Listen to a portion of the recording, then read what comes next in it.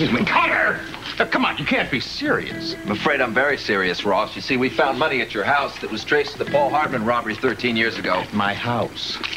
Obviously, it's a setup. I have to take you in. You had to do it now? You couldn't wait till this was over? I didn't have much say in it, Dr. Bauer. The U.S. government doesn't give anyone special treatment, sir. Now I know this is a joke. I mean, you guys are doing a pretty good job. You know, you even look like one of those FBI stiffs. I am Agent Raymond Jarvis of the Federal Bureau of Investigation, and this is not a party game. This is government business, and anyone standing in our way will be subject to arrest. It's crazy. Wait a minute. Who do you think that you're arresting here? You have a room full of witnesses. All right, hold on. Everybody, I appreciate what you're saying, but let me get this straightened out. The government is just making one of its rare mistakes. Okay. All right, we can do it the hard way or we can do it the easy way. But either way you look at it, he's coming with us. Go, let's go. No, wait, let it go. Hey, I'm not gonna let them take you. Get these things off of you. I don't want you arrested too, all right? I'll get this straightened out. Wait a minute. Nick, wait up.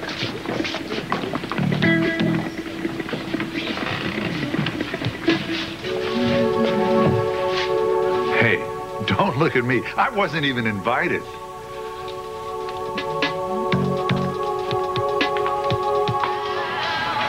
Look familiar?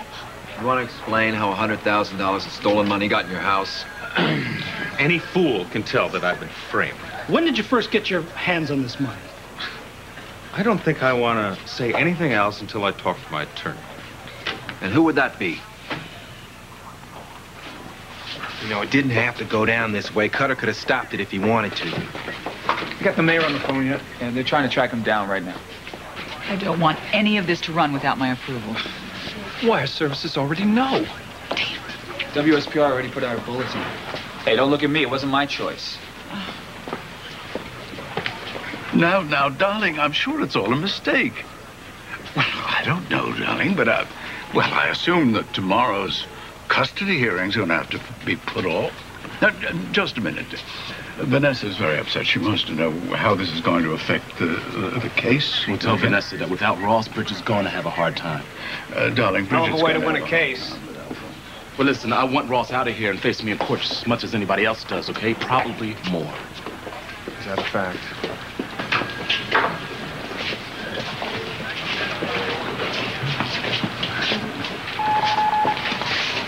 Some coffee? Oh, thank you. How are you doing? Take a Cutter. Would you mind telling your gorillas that I am not a hooker and to put their eyes back in their head? Sure. All right, everybody, let's get to work, huh? Come on, this isn't Sunday in the park. You gonna be okay? I'll be fine. Oh, thanks. You all right? Yes. Would you like some coffee? Thank you. That guy bothering you? No, I'm all right. Hey, let me know.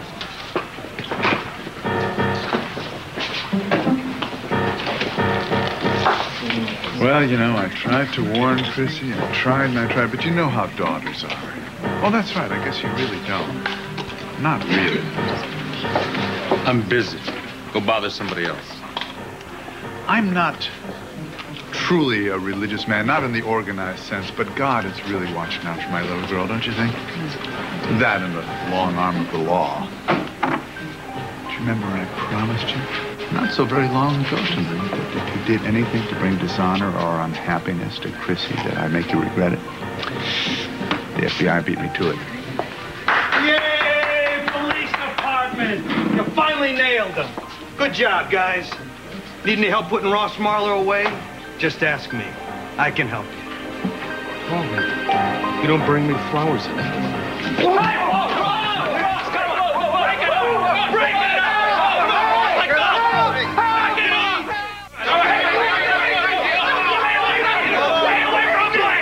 No one blames you for being upset. Come on. No. Are you okay? Yes, I am fine. Get away, lady! Move back then. Move back. I am fine.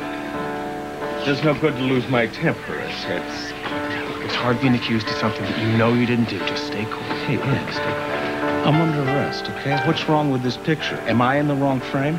The mayor is trying to track down the chief of police as we speak. Yeah, well, Nick, I could really use a lawyer at this time. So, Sidney, How's your caseload? Can you take on your former teacher? You got it. Thank you. You saw what he did. He attacked me. Hey, you want to hold on? No, I'm not going to hold on. I'm pressing charges for assault and battery. Hey, we didn't see anything. Nobody saw anything. Yeah, would you have seen anything if I attacked Marlar? What's going on here? Who is this guy? This guy's a piece of scum that just spent 13 years for stealing the money that we found in Marlar's house. And your star witness. Look, don't listen to anything he says. I'd like to make up my own mind about that. You come with me. Hey, whoa, this guy's my collar. Hey, I'm sorry, Detective. You local boys are just helping us out on this one. We do it my way. There is some decency in the world, huh?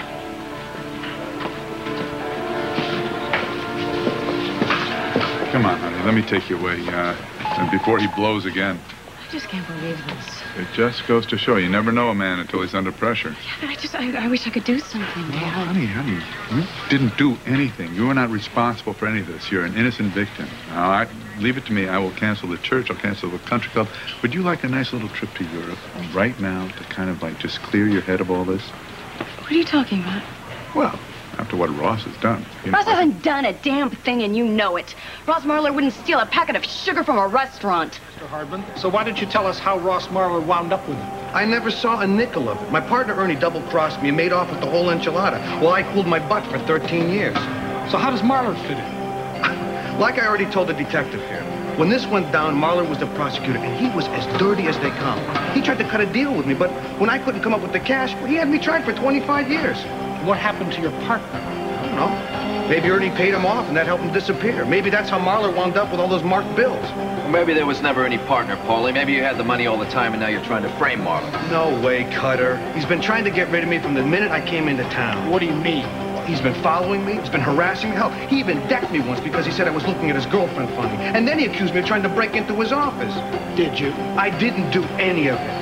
Just as the detective here, even Marlar finally had to admit that I was clean. But he still went running to Cutter with stories about me having the money. And Cutter'd believe him. But you didn't find a dime at my place, did you, Cutter? Well, Cutter, you still so sure we arrested the wrong man?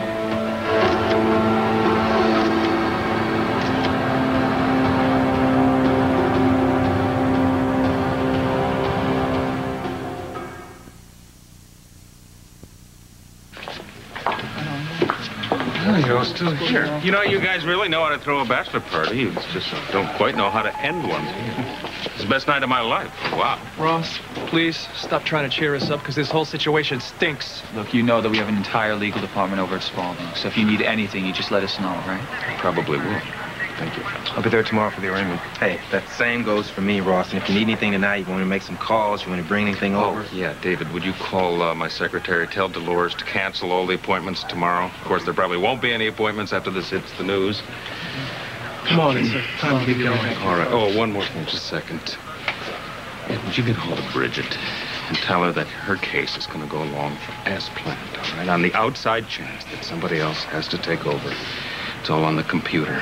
The questions, witnesses, David, you know where everything is. Just tell her not to worry, okay? Please.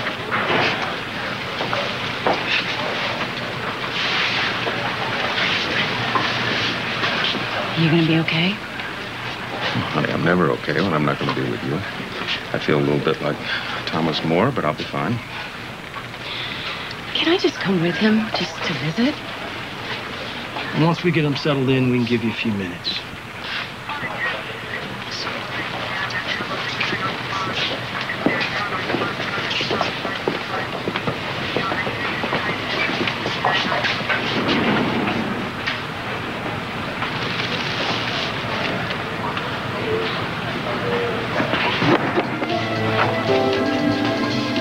How about you let me buy you a drink, Cutter?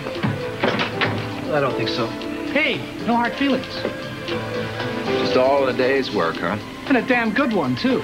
You caught the big one. Come on, you deserve a drink. I don't see it that way.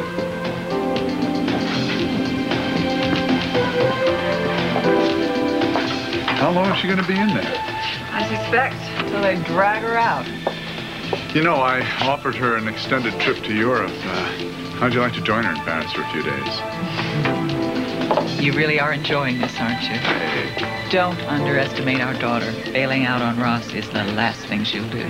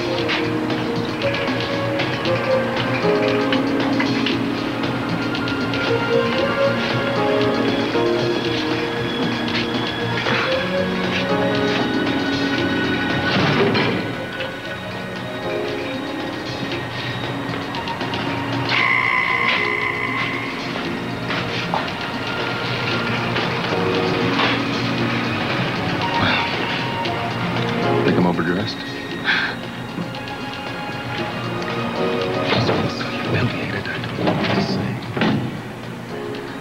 Other than I'm sorry about everything. I'm sorry I didn't put away Paul Hardman when I had the chance. I'm sorry I embarrassed you in front of all your friends. I'm so sorry I messed up our wedding plans. I love you, Blake. But I don't know what's going to happen now, so perhaps it would be better if you moved back in with Holly for just... No. I am not moving anywhere. And nothing is stopping our wedding. Do you understand? Because I've waited too long. To let anything get in the way. I will not rest a single minute until I get you out of this place. I promise.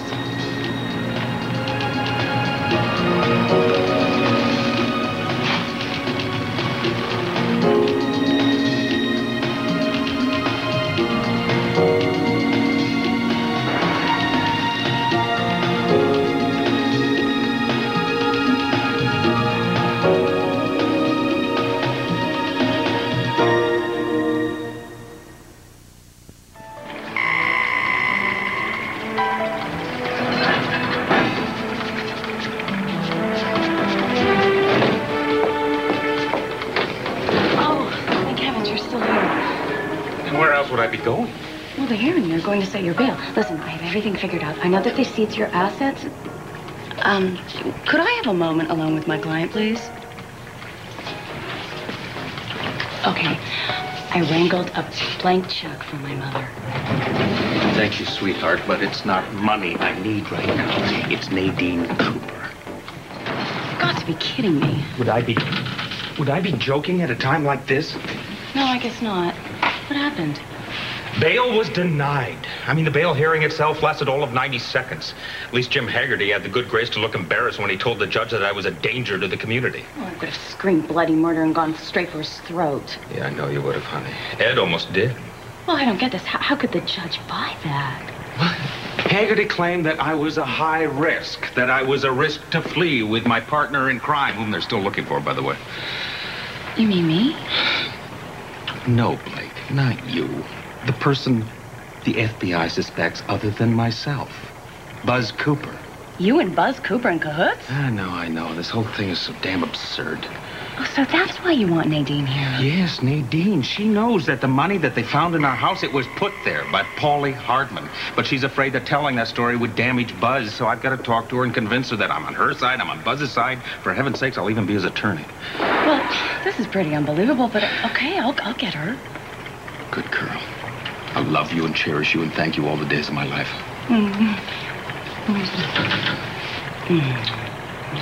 I guess that puts me in a really hot bargaining position for life, doesn't it? So you signed this prenuptial for me, agreeing to, never divorce me? Yes, absolutely. No divorce. And will you promise to buy a tie for my father every year on Father's Day? Just kidding. I will get Nadine over here really fast.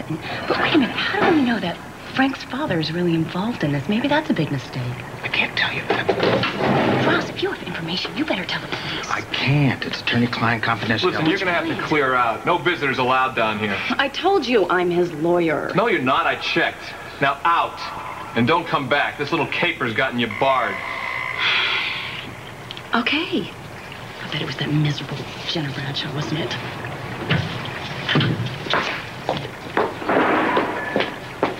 I cannot get your rear end over here. Thank heavens. Oh, this is a surprise. Yeah, I gather you were expecting somebody else. Well, yeah, but I'm glad you're here. Come on in. I heard about Ross, and I'm very, very sorry about what happened. How would you like to be more than sorry about this? I beg your pardon? Are you alone? Where's the baby? She's with her father. Why? Okay, good. Can you go to the police station with me? Ross needs to talk to you. Well, I can't leave right now. I'm expecting company any minute now. Do you know what Ross wants? Yeah, he wants his career back and his reputation. He wants to go to court tomorrow and win that baby back. My nephew, who you took from Bridget Reardon. And he wants to marry me in front of God and everybody. I'm sure Frank has received his engraved invitation. Please don't make this a really bad, sick joke. What are you talking about? I'm talking about getting my fiancé out of jail. Just so we could get on with our lives. And anybody with half a brain cell knows that Paulie Hardman has set Ross up. But you are the only person who can testify to this. Will you? Well, I know Paulie had a grudge against Ross, but that doesn't prove anything, does it? Well, has he talked about getting even? Well, talking and acting are two different things. Oh, come on, Nadine. You're not stupid. Neither am I. Listen, Paulie somehow got a hold of this stolen money. He broke into our house and he planted it in the fireplace. I really didn't know that happened. No, really. I mean, I hardly ever talk to Paulie anymore. He proposed, I refused. He's very ticked off at me. I really didn't know. I would swear on a stack of Bibles. I did not know that your house was broken into. I think that's terrible. Yeah, but you know about the money, don't you? Listen, all Ross needs is for you to say that Paulie had his hands on the money first. Now, I know you don't give a hoot about Paulie. You're just trying to protect your ex-husband. For the life of me, I don't understand how this man fits into this. But Ross promised that if you help him, he will do everything in his power to help Buzz. He'll even serve as his attorney for free. I can't help him. I can't. Well, I'm really sorry you feel that way, Nadine, because I'm not budging here until you do. Oh, Blake. To tell you the truth, I don't even know where Buzz is right now. I mean, he could have skipped town. He could have gotten caught. He could be hurt or sick or lying in a ditch someplace. I mean, knowing how crazy and stubborn Buzz is, it could be any one of those three, you know?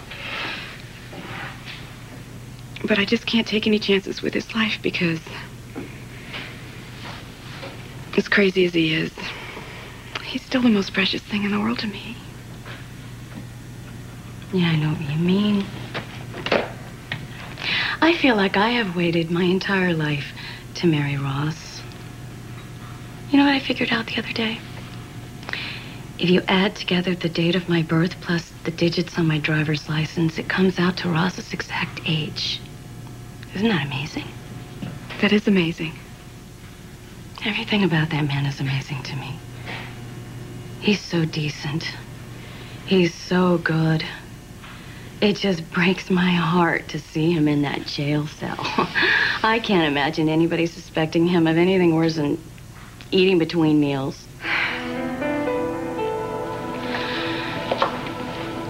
Nadine. Oh, come on. You gotta help me here. I can't bear the thought of Ross being in that jail cell any more than you can bear the thought of Buzz being there. So what are we gonna do about this? Well, I've been told that there are two things that might keep Buzz out of jail, and I don't know, maybe it could help Ross too. One is to give evidence against Paulie, and the second is to get the money that Buzz had, the stolen money, if he had it, and return it to the police. Does that make sense to you? Is that right? I'm not an authority, but yeah, sure, it's reasonable. Well, now I wonder if Buzz can't do this himself because he's not here, if the police will let me do it for him. They just want to solve the case, right? Nadine, does this mean you're going to help me? I've got my car. I can drive right down there with you. I can't leave right now. I'm waiting for delivery. It's a very important delivery. But I could meet you there.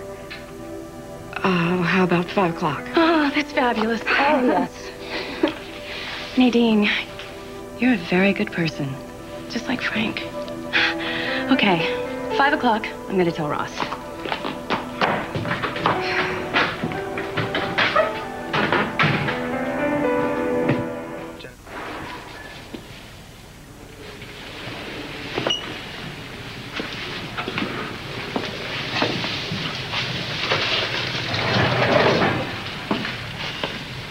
Agent Jarvis.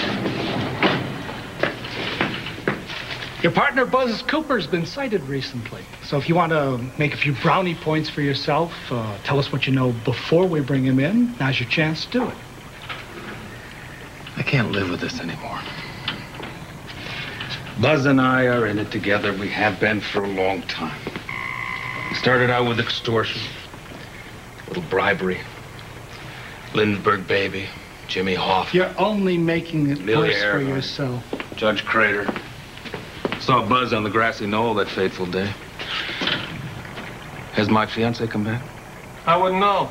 As I recall, she got herself barred from visiting. You, want these?